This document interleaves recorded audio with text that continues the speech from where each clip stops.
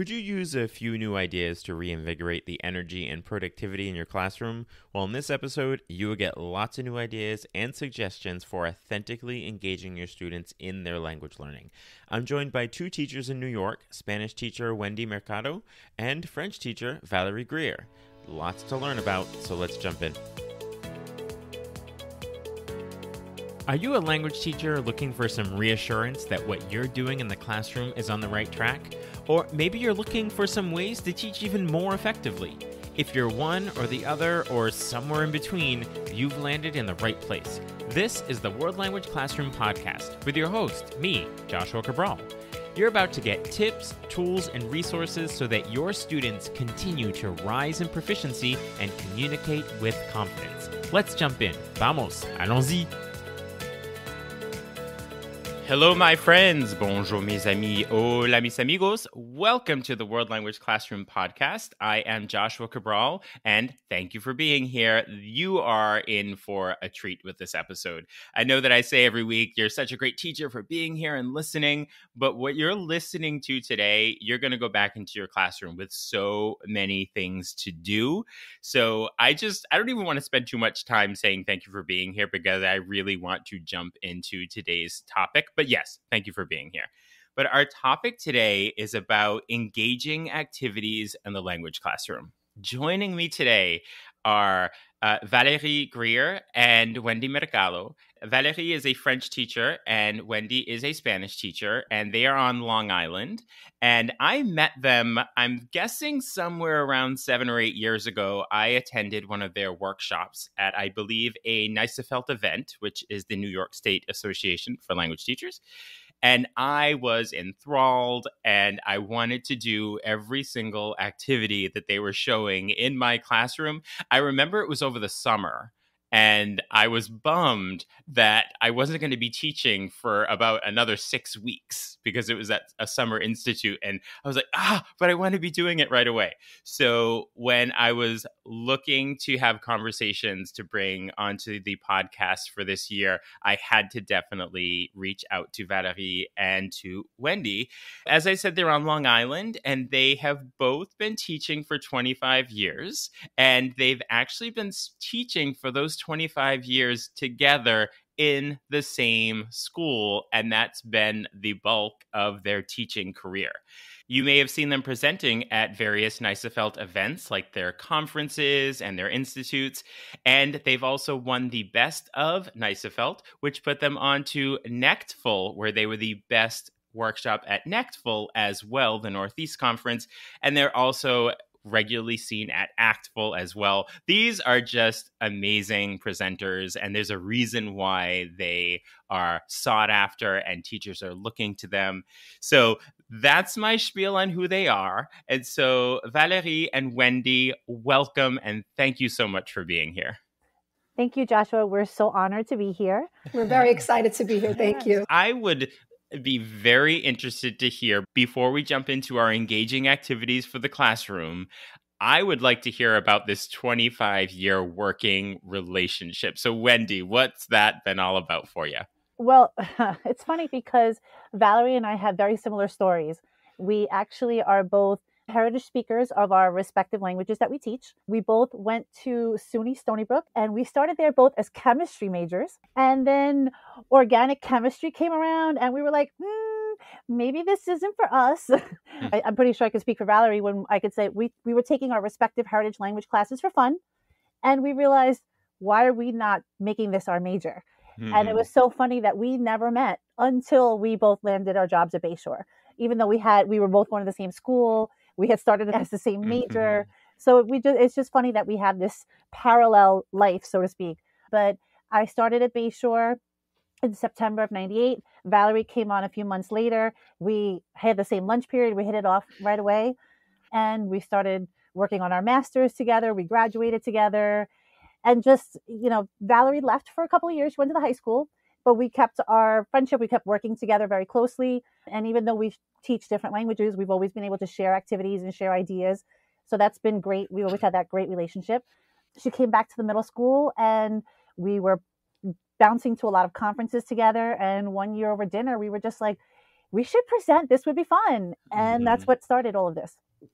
So you had this incredible working relationship that you were able to bring to the conference world and presentations. And I remember just seeing right away, so I've seen you present a number of times, but I remember that first time thinking, wow, they're best friends. It was like they are best friends. I was just sort of thinking what I would do to have a colleague that I had that working relationship with, right? Yeah, I was a bridesmaid in her wedding. Valérie, anything to add into that working relationship from over the years? Well, I do have to say that our best ideas come on our road trips. We go to conferences, we find an idea, we say, we like that, but we can make it better. We need to put our own twist on it. And we've come up with most of our best ideas literally in the car, driving upstate, driving to Baltimore, driving to Boston, wherever we go. And we always are working together. It doesn't matter that she teaches Spanish and I teach French. And even the same activities we do, we have our different twists on it. It's all about collaboration and just talking and bouncing ideas off of each other. I think that's what makes your activities and your suggestions so applicable to so many teachers is you're not two teachers of the same level, same language, that it only works there. You find ways to make them applicable to multiple languages, and that's huge. So I would like to start to get into this conversation about our engaging activities. I always like to start by making sure we understand the words we're using, because we're a profession, particularly language teachers, there's so many buzzwords. I just want to make sure that what we're saying, like when we say comprehensible input, what do we mean?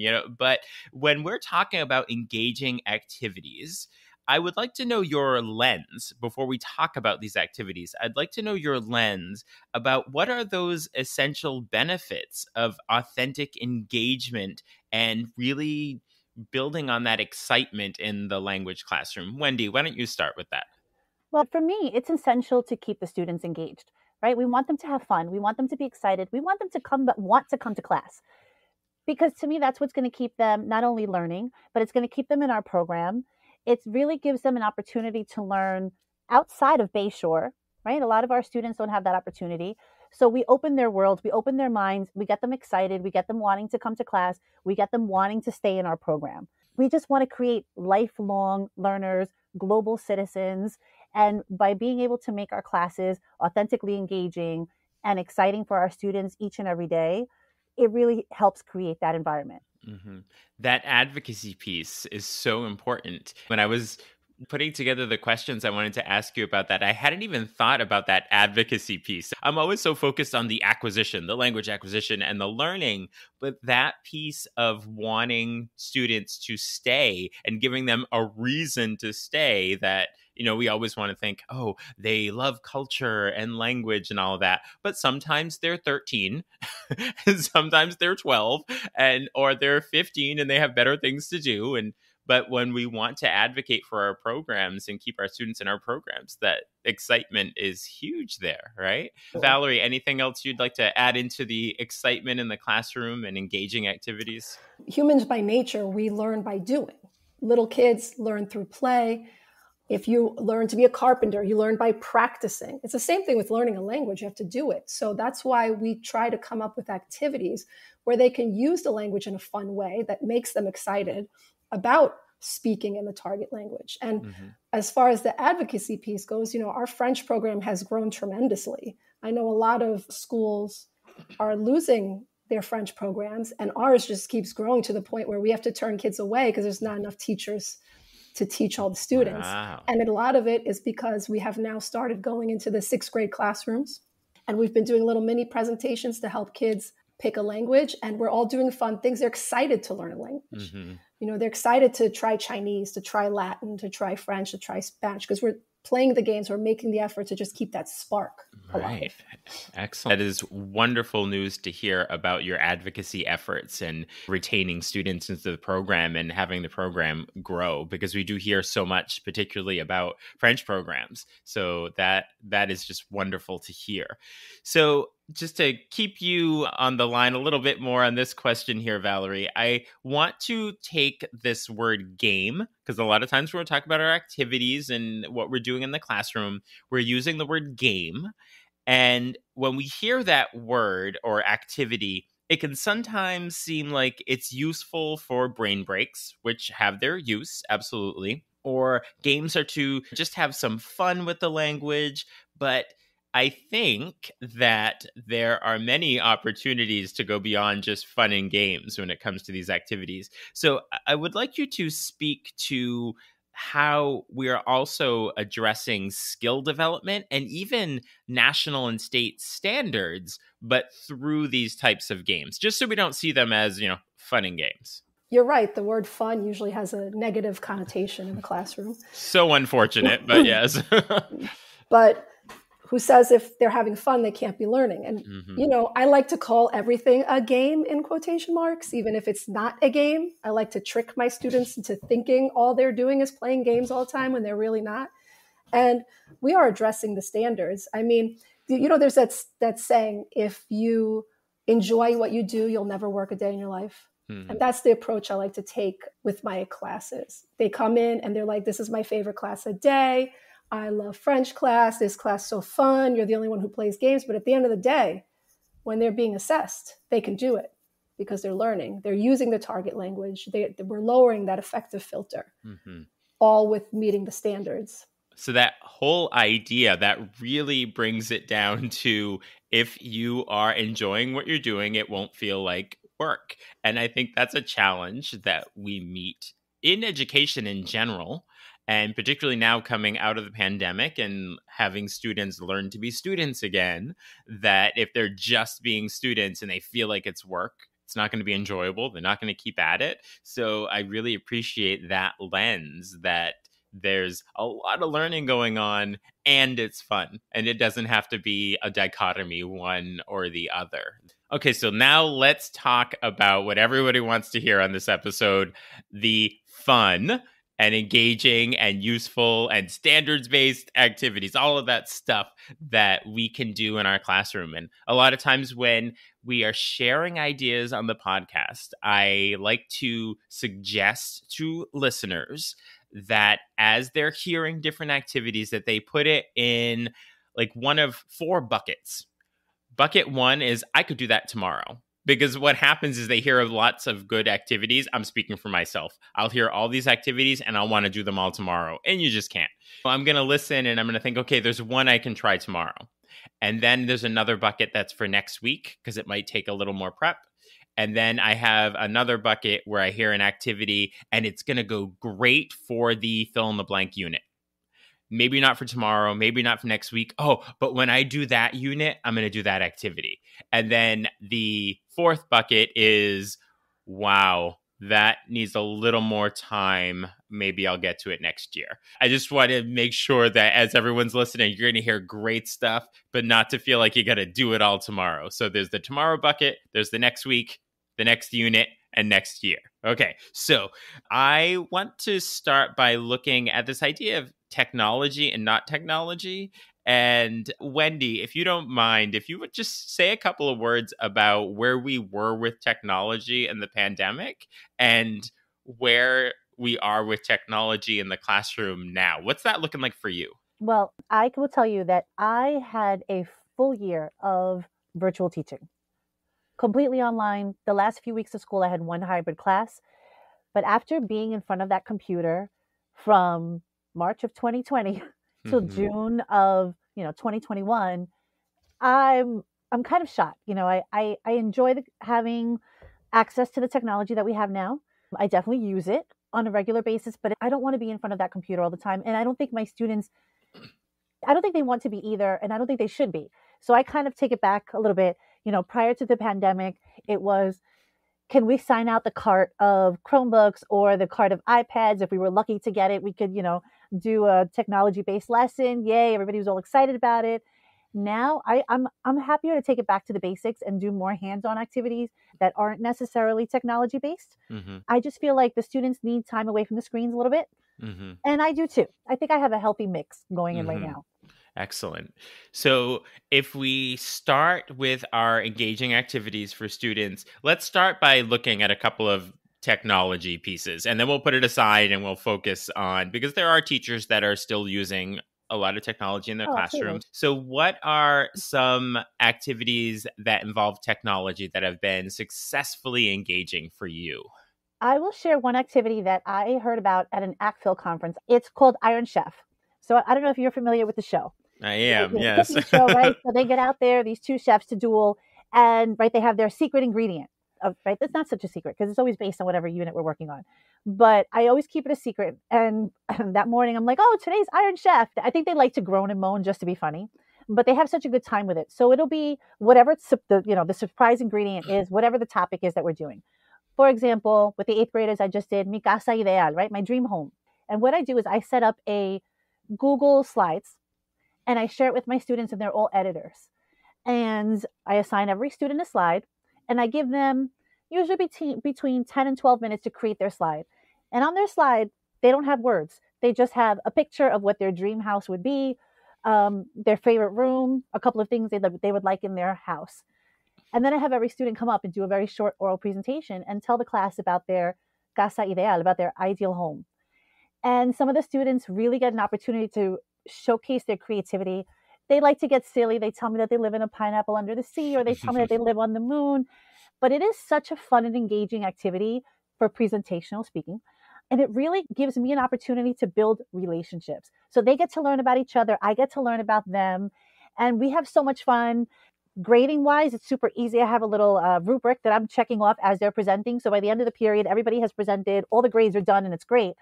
But it has given me an opportunity to get to know my students, to hear them use the vocabulary in a fun way, in context. And they feel so successful by the end of that activity, because when we first start doing it, they're kind of afraid. They're a little bit stressed. They're like, "Oh, can we do this?" And I'm like, "Of course you can. Think about, the structures and the pieces that you've learned, put them all together." And they have such a good time. They're laughing at everybody. They cheer each other on. And it's such a great relationship builder. And it uses technology. They're doing presentational speaking. So it brings together so many nice things. And this one assignment, we just have such a great time with it. You referred to it as presentational speaking, that sort of activity. But do you also see that for those students listening, it's also an interpretive listening activity? So you have it on that side? Absolutely. Absolutely. And you can definitely take it a step further and have them, comment either orally or written, probably, on what they've heard, what was their favorite ideal home that they saw, things of that nature. Absolutely. Yes, excellent. So any other ideas involving technology that we can share? One of my favorite websites is Flippity. Flippity.net. I feel like you can do so much with that. It's just so easy to use and how it works with Google. I personally like the scavenger hunt. There's kind of like a breakout. I think that one is fun. I know, Valerie, you use it a lot too. I do. They have a Flippity bingo. Everything's free on Flippity. Just go to flippity.net, and it's 2 P's. And they have a lot of different activities, and they're always bringing new things in there. So Flippity bingo, you could just put in your words and your answer. So for instance, I did family, and I used circumlocution, like la mère de ma mère est ma. So I would say that, and then they would have to find grand-mère. And what Flippity bingo does is it generates a different bingo board for every single student in the class. And they click on it and they put little bingo chips on it. Now, if you want to go a different route with it, there's an option to also print 30 different bingo boards for your class if you want to do the paper route. There's also Flippity Jeopardy, where you can make, or Flippity Quiz Show, I think it's called, where you can make like a Jeopardy board, and it keeps score for you and eliminates the different topics. They have a Wordle, like a Flippity Wordle. There's so much on that website. It's free. And I would say that there's high tech, low tech, and no tech options all in that one website. When they're doing that bingo through Flippity, which I haven't used, so I have to ask some questions. I'm thinking this is one of those things. It's either tomorrow or next week, so I'm getting my questions in now. Are individual students in the class getting a virtual bingo board? So are they all sort of signing on to the same? Talk me through that. What does that look like for students? What you do, it literally takes 5 minutes to set up. Then you follow the template. It gives you directions. And then it gives you a link to the board. So, it's a Flibbity website. You have to make sure you always publish to the site. You have to follow directions to a T. And then the link, what I usually do is I put it into my LMS. We use Google Classroom. And then the kids will click on the link and it generates a different virtual board for each student in the class. You really have to be a one-to-one district. Mm-hmm. If you're not a one-to-one district, that's not going to work. And then you would want to go the paper route where it will print out 30 different boards for you. Mm-hmm. Okay. So they're all basically virtually playing together through that link. Yes. And then they click the word and it puts a bingo chip. And then when they get a bingo, you can keep going, or you can have them clear the board, or they could shuffle their board and have the words in different spots. So there's a lot of options. And for middle schoolers who have a hard time comprehending things at times, this is really easy for them, and they always get it on the first shot. Okay. Great. We've gotten through one activity and my tomorrow bucket is already full. Okay. So do we want to move on to beyond technology, or anything more you want to share about technology? I think we can go beyond technology. Okay. Let's take advantage of the fact that we are in person, face to face for the most part, and what we can be doing there. So, let's fill our buckets with some engaging activities for our students. So who would like to take the next one? I can give you a tomorrow activity. A tomorrow activity, even though my bucket's already full. But okay, it runneth over. Let's go. It will. So I got this activity on TikTok. It's called Vindictive. So it's amazing what you'll learn on TikTok. So this is a game that you can play at the end of the period. It's no prep. It's really good for a filler if you have a few minutes left in class. I ended up doing it for my observation a few weeks ago, and my director loved it. So the idea of the game is that everyone in the class stands up. Every single person stands up. And then you will ask a question. And then you can pick on someone who volunteers. If they get the question correct, they get to choose 3 people to get out. And those 3 people have to sit down. If they get the question incorrect, that student must sit down. Now you're thinking, well, what about the people sitting down? They can get back in the game. So if a person sitting down raises their hand to answer a question and they get it correct, they stand up and can get 2 people out. And the game proceeds until there's only 1 person left in the game. So they get very vindictive and they start forming alliances and targeting each other. And it's a lot of fun. It's a lot of fun. So can you talk about some of the themes, vocabulary structures you've used with that particular activity? Well, for my observation, I was doing family. So I was doing la mère de ma mère et ma. You could just ask regular questions, whatever. Anything that you would put if you were playing a Jeopardy game or a quiz show game, any of those questions you could ask. Circumlocution. I love circumlocution, and have them answer the questions. You could really do it with anything. Right. Where you would question and answer the kids. And it's 0 prep. All right. So vindictive sounds very vindictive. It is very vindictive. Let's continue down to some other activities. One of my favorite activities, actually, I have a class. They're so funny. They ask to play this every single day. Categories. And you want to talk about a 0 prep game. So for categories, I give them exactly that, some categories. And the students, the first couple times we play, I just tell them, for example, we did it today because this one class has been driving me crazy. And we're in the house and home unit. And so I said, give me a chore, give me a space in the home. I said, give me something that you have in your bedroom. And the other one was just give me a color. I threw that one in. And so what you do after they all have their answers written down, and I tell them, don't look at anybody else's paper. When you're done writing, put your writing instrument down, pick up your paper and stand up. They all do that. I say, okay, what chore did you choose? Somebody says, take out the trash. Did anybody else write, take out the trash? If they did, they sit down, they're out. And you keep going. And when you get original answers, those are the students that get points. It's so funny because the next few times we play, they're all thinking so hard to try to come up with that original answer. And today we were playing, and they were all trying to come up with the most obscure things that they could put together. And one student said, take out the trash. And other kids take out the trash. Ha. Everybody's going to have that. Well, lo and behold, nobody had to take out the trash. So that student got his point. He was so excited. He got his point. And they were all just we're sitting here thinking so hard. He wrote, take out the trash. I said, well, but that one's a fun one. That could be as short or as long as you want it to be. But some other ones that my students really like, I got an email from the teacher in the classroom under me because I was too loud. I was playing a game, Pass It Up. I learned it from La Maestra Loca. Mm-hmm. So we did that with prepositional phrases and different vocabulary with pictures. So I have my students sit in rows. The last person in the row has a bunch of pictures, and I read a sentence, and that student needs to find the picture that matches that sentence, and they pass it up the row. So everybody's checking their answer, and the first person to stick it to my magnetic board correctly, and they rotate, they sit back down, that team gets a point. They got so into that that they knocked the desk over, and I got an email about my class being too loud for that one. So running dictation where the students can go out into the hallway, they read a sentence, they bring it back to their group, they're all writing it down. And then usually I have an extension to that where I'll have them put the sentences, either match a question to the answer, or I'll have them put the sentences in chronological order. Those are a lot of fun. Anything that they can do that's active, like speed. Oh my goodness, the students love speed. So a bunch of cards with pictures, and you have them playing two students against each other. Mm-hmm. And you say a vocabulary word or circumlocution, you describe something, and the first student to touch the card, they get it. They get so excited. I have to always remind them to put a finger and not slap the card and slap each other, because that can get a little unruly. Anything that's like a competition, they have a lot of fun with. Right. I was going to say speed as well, but another one we like, and I do want to mention that a lot of these games we're talking about, we do have descriptions on how to play them on our website, and we do have some downloadable options for you as well, for free. Everything's free.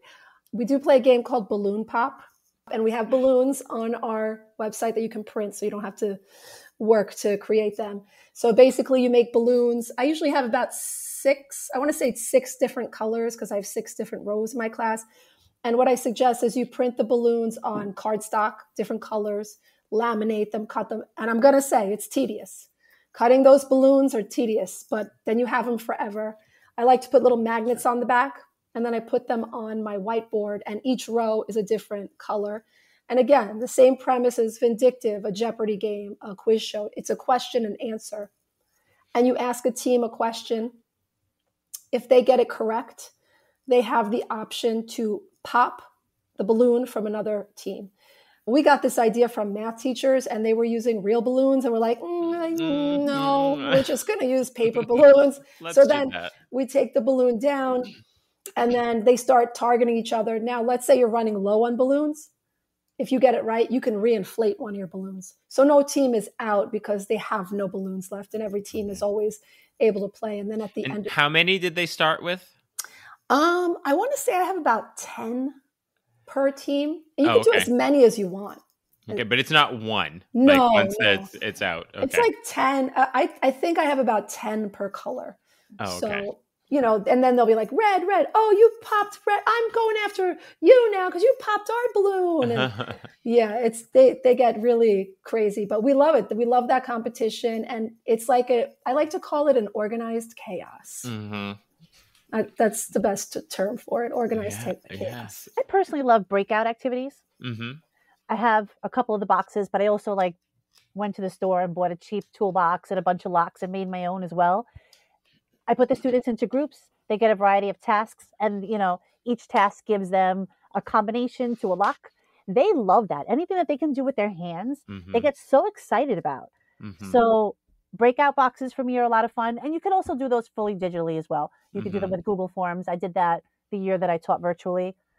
What we've discovered is that math activities and language activities, they work. Mm-hmm. And we've learned a lot from math teachers, and the math teachers have learned a lot from us. We collaborate a lot with the math teachers in our building, because I don't know why math translates to language somehow. Mm-hmm. So Around the Classroom is a great reading activity, and you put cards around the room. So for instance, I just did this yesterday. I was doing clothing, and I put different celebrities around the room. So let's say I had a picture of Ed Sheeran, and then I would describe what someone is wearing, but the picture and the description don't match. That's the key. So they're reading the description, and they have to now look around the room to see which person is being described. And then they have to write the name of that person down, and then they have to walk to that card next. So they're literally going around the classroom. You can do this with many different activities. I've done it with math problems for numbers. I've done it with family. I've done it with foods, describing different foods. What else have you done it with, Wendy? I've done it with stories, questions and answers from the stories, reading comprehension. I've done it with a date, simple vocabulary and picture to start at the novice low. So I have a question going back to the breakout rooms. This is something I have been wanting to try. So I have questions about, I've never talked to a teacher who's done them. So this is my opportunity.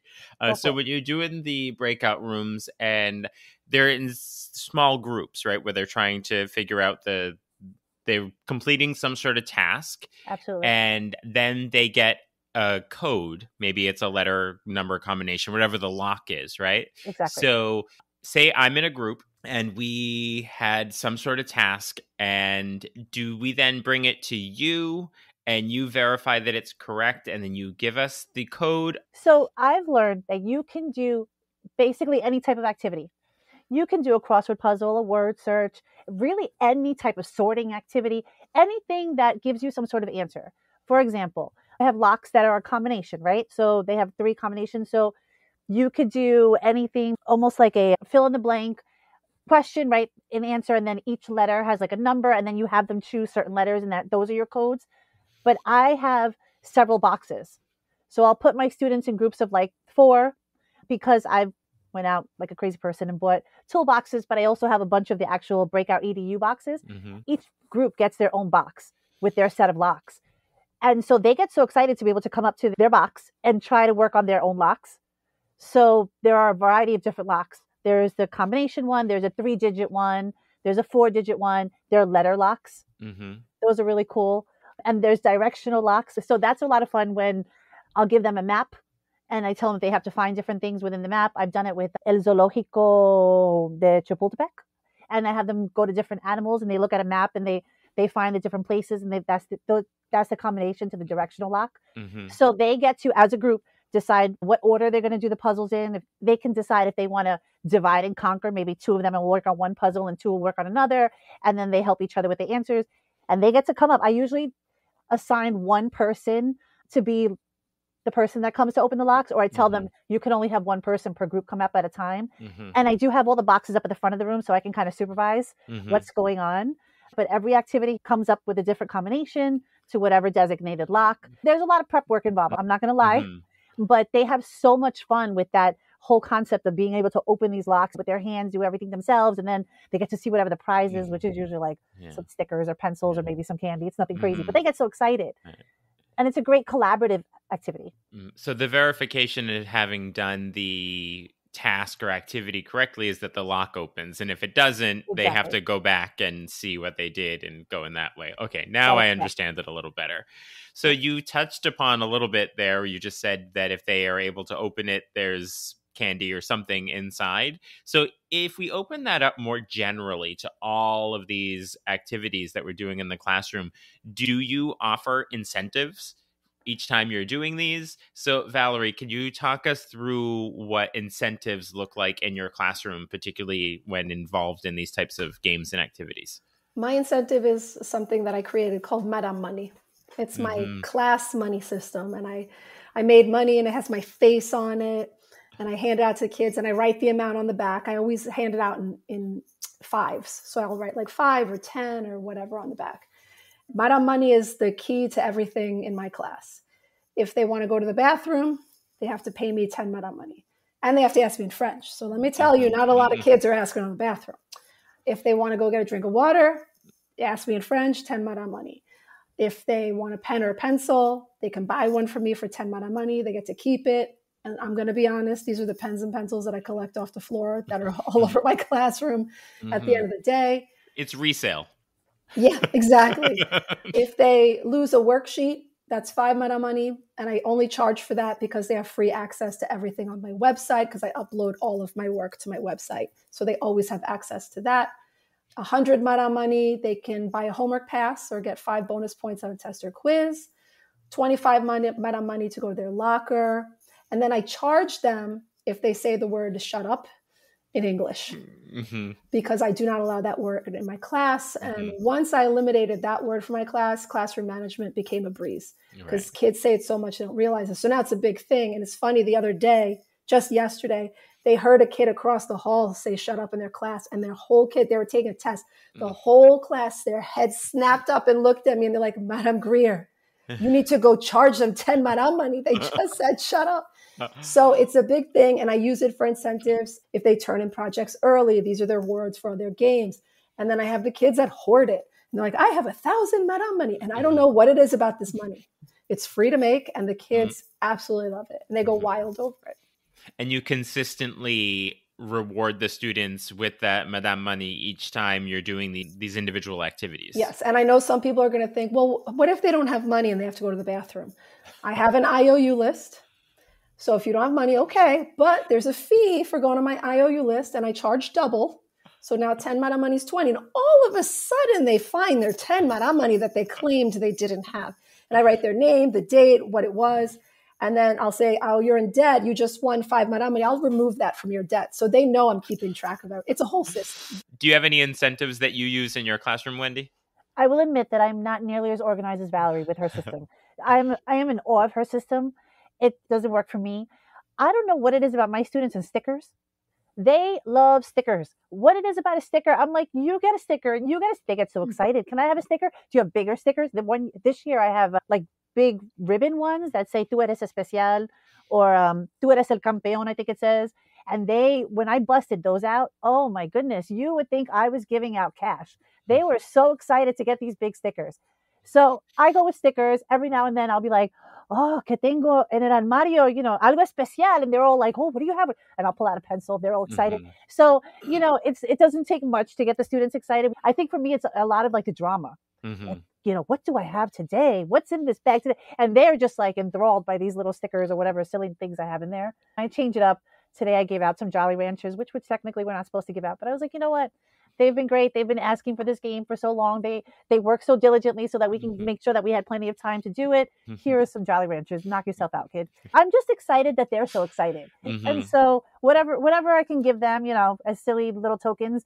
But the stickers just crack me up because I have kids that they like collect them and they want to fill up their folder with them. Those are the moments when we who choose to spend our days with middle school students are reminded of the good times of spending our time with middle school students, because not every student is going to be excited about that. But I often will tell parents that I've never seen a kid more excited than when you get out the dry erase boards and the markers. That is like they have struck gold. I'll tell parents sometimes, I know their birthday's coming up and they're asking for an iPad. Go to the dollar store and get a dry erase board. They will be just as happy. I guarantee you. Absolutely. It really is funny to see how excited they get over things like that. Right.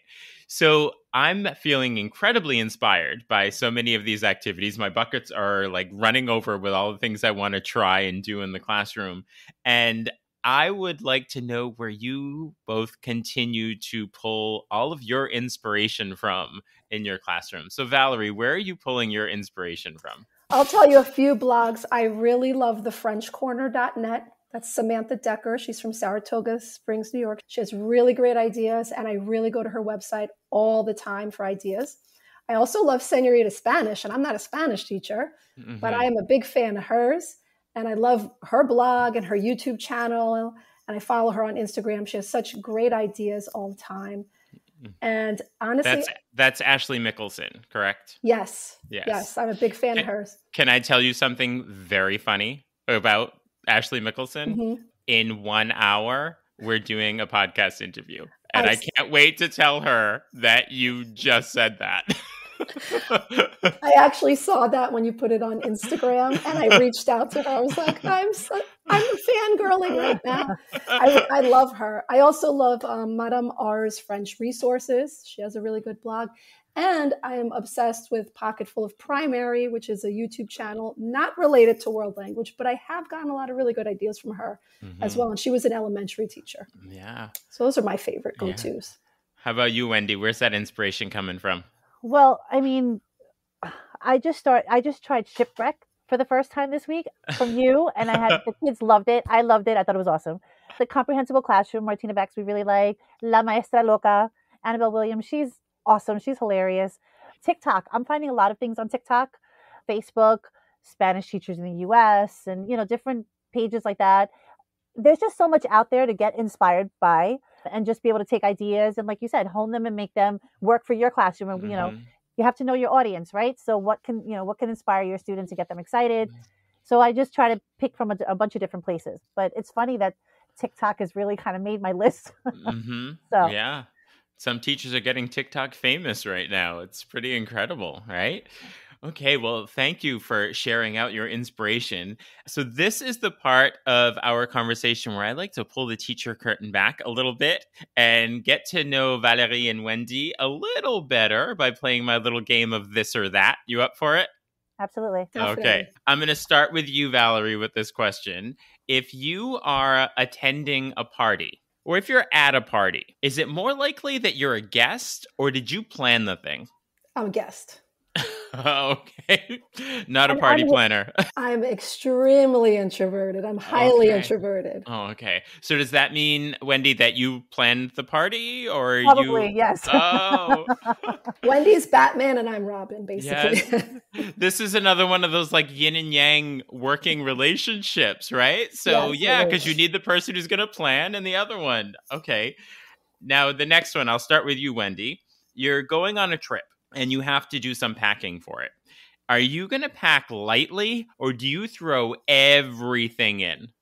Valerie's laughing because she knows I take everything and then some. Oh, wow. Especially the snacks. Oh, okay. And is that funny for you, Valérie, because you're the opposite, or you kind of like that as well? I'm the same way, and her overpacking helped out one year when we were presenting in Baltimore and my suitcase was lost and she had to lend me her clothes for a presentation. Because she had 7 days worth for the 3-day conference? And she had extra brand new pajamas that she lent me as well. Okay. And the last one, Valérie, I'll start with you on this one. When it comes to movies and music, do you have some old favorites that you go back to, or do you like to find new stuff? Music, new stuff. I have the music taste of a 12-year-old. So top 40 Billboard. Once it's 41, I'm done with it. Movies, I'm going to be honest, I'm more of a reality TV person. Oh. Yeah, I'm a reality TV junkie. Okay, so what are you watching these days? Everything. All the Real Housewives, 90 Day Fiancé, A Love is Blind, you name it, I watch it. Bravo, Peacock and Discovery Plus, those are my go-tos. That is some insight that we only got through the this and that section of this conversation. And how about you, Wendy? Oh, goodness. When it comes to music, I'm definitely more old school. It's actually funny because I got a text from my cousin a couple weeks ago, and my oldest daughter's 20. She was with one of my youngest twins, and apparently they were at a stoplight, and my cousin pulled up next to them, and they were rocking out to some old school Mariah Carey. And my cousin sent me a text like, "You raised them well." So I thought that was funny because 90s R&B and hip hop is where it's at in my house, along with classic salsa music, because that's what I grew up listening to with my father. The new stuff, not so much. Yeah. But I definitely like to take it back to the 90s and 2000s. That's definitely my wheelhouse. As far as movies go, I, again, like some of the older stuff. And because I've been with middle schoolers so long, that's kind of where my attention span is at. So my favorite movies like Clueless, things like that. But like Valérie, I'm also into the reality TV. I'm more of the Love is Blind, Married at First Sight, and like all the cooking shows, which my husband's like, "You're always watching all these cooking shows. When are you going to cook some of this stuff?" So I'm like, I prefer to watch it being cooked. I don't know. I'm not watching to learn. I'm watching to be entertained. There's a big difference, right? Excellent. Well, if there are teachers that would like to visit your website, get in touch with you to learn more, whether it's to talk about reality TV or language teaching, how are we going to get in touch with you? So, Valérie, what's the social media places and your website where you would like teachers to reach out? Well, Wendy and I are both on Twitter, and I am at Madame Greer, and Wendy is Senora Mercado. Senora Mercado, that's correct. And then our website is livenupyourlanguageclass.weebly.com, and you will find most of the activities we talked about today, and then some, with detailed descriptions and downloadable materials, all for free. I like the way that you have your website set up. There's low tech, there's mid tech. I forget the exact words you use. I think you say high tech, some tech, and low tech, right? And then there's the absolutely no tech. So you can easily search with the different icons for going in there. Before we say our goodbyes and get teachers out there to practice and use all these wonderful things you've shared, I like to leave listeners with some hearty advice about engagement in the classroom. So, Wendy, what could you offer advice-wise to teachers about this topic? Just have fun. Let's just come to school and have fun. We want to have fun with our students. We want to make our day enjoyable too. If my lesson is boring, I'm bored. I'm like middle schoolers, So just don't be afraid to have fun. Let your guard down and build relationships with the students. Find ways to get to know them, especially now after, coming out of the pandemic. I think that's even more important than ever. Take the time to get to know your students, find what they're interested in, and find a way to incorporate that into your lesson. That's how you're going to hook them. And that's how you're going to keep having fun with your students. Excellent. How about you, Valerie? Any advice to leave our listeners with? Yeah, I'm going to take it beyond the classroom, and I'm going to say that it's really important for teachers to join their local, state, and regional organizations, because the connections that we have made through NECTFL and ACTFL and LILT and ISAFELT, we've made lifelong friends. We've learned so much. I think that right now with technology, it's so easy to say, well, I'll just read a blog, but going to these conferences in person, it's really important. And it's really important to support these organizations by joining and becoming a member. They're all nonprofit and they do a lot for the world language community. That's where we first connected and met for the first time. So that's definitely a spark of inspiration, and lifelong collegial friendships and relationships happen from there as well. I always appreciate the shout outs to the state language associations, particularly ISAFELT, which is an incredible organization. You're lucky to have that in your state of New York. So thank you so much for this opportunity to spend this time with both you, Valérie, and Wendy, and to learn so much from you. So thank you so much for being here. Thank you so much for having us. Again, we were so excited to do this, and we were just so honored. You're very honored. Thank you. We're big fans of yours, Joshua. Oh, you're so kind. Thank you. What are your takeaways from that conversation with Wendy and Valérie? Hopefully, you have a few more engaging activities to add to your teacher toolbox. Be sure to check out the show notes to connect with Wendy and Valérie. You'll also see the link to sign up for Talking Points, my weekly email newsletter with tips and resources for language teaching. There are also links to get in touch with me if you'd like to work together, either in person in your school or remotely. Talk to you soon. Bye for now.